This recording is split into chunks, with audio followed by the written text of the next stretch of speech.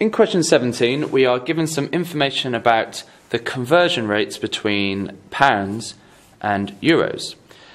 And the question says, Robert has £600 and he wishes to change it into euros. The problem with our table is it doesn't go all the way down to 600, but it doesn't matter because we can use some of the information here to work out what £600 would be in euros. Now there's many ways you can do this, but the easiest way probably is to use 100. So I'm just going to write something down here.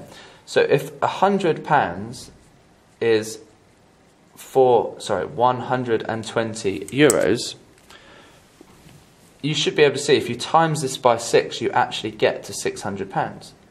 So all we have to do is times 120 euros also by 6. And that would give us 720 euros. So you're trying to find a number in here that you can multiply or do things with it to actually make it equal that 600.